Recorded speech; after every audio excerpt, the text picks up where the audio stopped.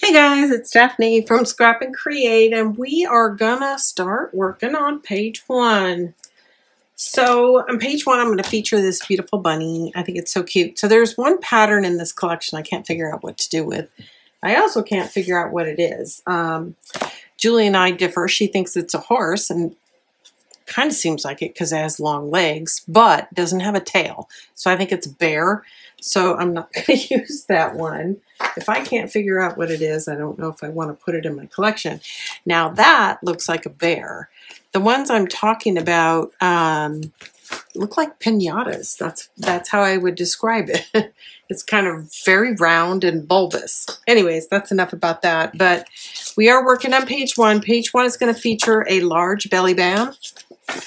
This belly band is 3 inches by 9 inches, 3 by 9. And you're going to score 1/2 inch at a 1/2 inch on one side and then 8.5 on the other. And that'll be our belly band that's going to go up and down on this first page. And I'm just going to put a tick mark here to center it. I'm using my Tim Holtz ruler, which for centering things is pretty nice. I mean, you know it's an 8 by 8, so clearly it's a 4 is the center line. But, you know, if you're not working with even numbers like 8, it makes it a lot easier to find. And that's because it has a 0 center line, right? The center line at 6 is 0. So if I go 4 to 4, 0 is my center. So it's kind of nice to have. I like it. I actually use it a lot more than I thought I would, quite frankly. And I think part of it is because it's transparent, which I don't think I'd ever have thought that a transparent, I should have done this first, ruler would be a good thing, but I like it.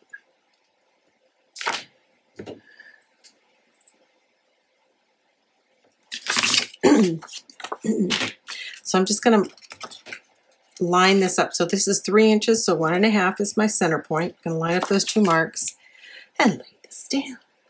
Then we'll come across and do the other side. I've already taken the backing off, so I'm going to try to make sure it doesn't fall on the page before I'm ready. And usually all you do is you find it on one side, and then it's just best to lay it down smoothly so you don't have any buckles, even if it's not quite perfectly centered. There you go. It also keeps the space between the base page and the belly band a little bit tighter. But if you try to focus on exactly lining it up, you wind up with a buckle. And that just means things are going to fall out. Okay, so this is from the Patterns and Solids. This is from the collection pack, and it is from the 8 by 8, which I haven't used a lot of yet.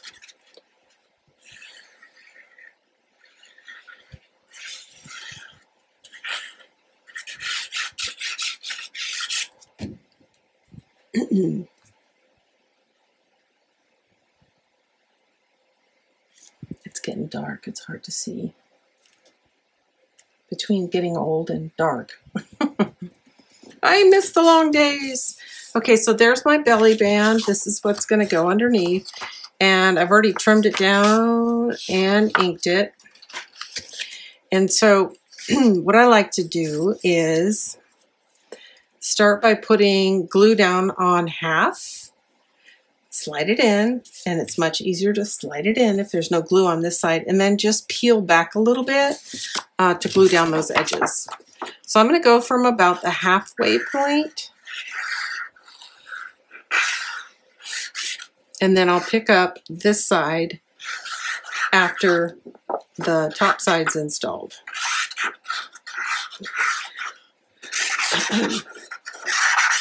So if you do it the other way, where you install this first and then add this belly band, then you've got those little, which you'll see me struggle with, those pesky little edges from your hinges that you got to fight.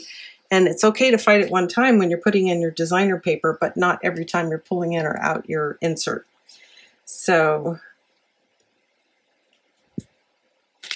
that, ladies, is why I do it that way.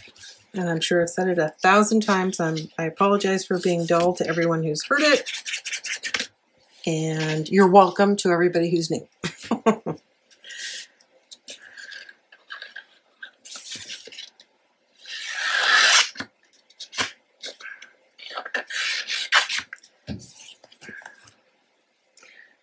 So whenever possible, if I've got something that's going underneath something like the belly band, or if it's going inside of something like a pocket, I like to leave my leading edge, in this case it would have been this one, without glue, so I can tuck it, try it, move it around, adjust it without it trying to take hold, or leave a trail of glue behind it. Okay, we're going to have a nice big insert here. It's going to be 7 by 7, which is going to leave us with a 1/2 inch beautiful border all the way around. Because this is 8 by 8 and this is 7 by 7, it's like a frame in a frame. So let's figure out what this paper is going to be. Be right back. Hey everyone, I've picked up my pattern for the insert. Cute little bunnies.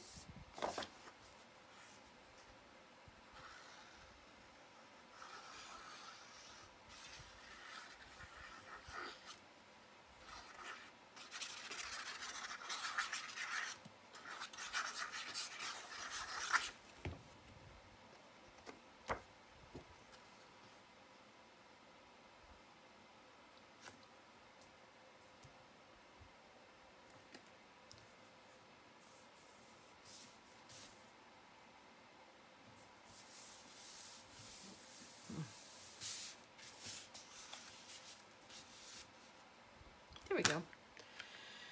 Okay, so let's look at our goodies and see if there's something to embellish the center belly band with. And I think I see what I want to use already.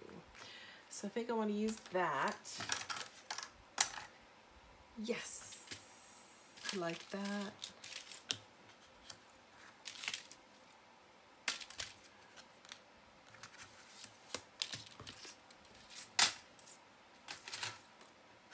Yes, that's what I want to do.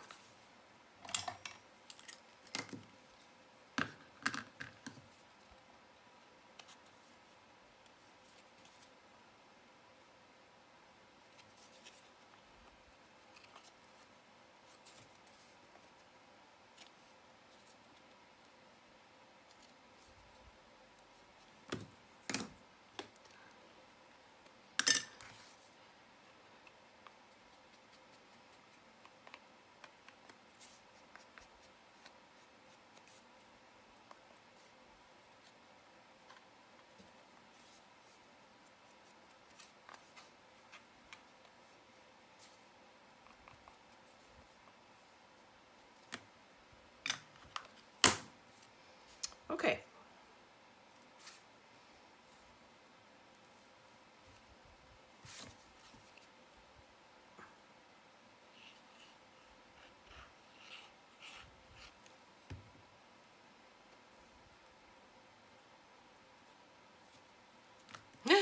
Oops.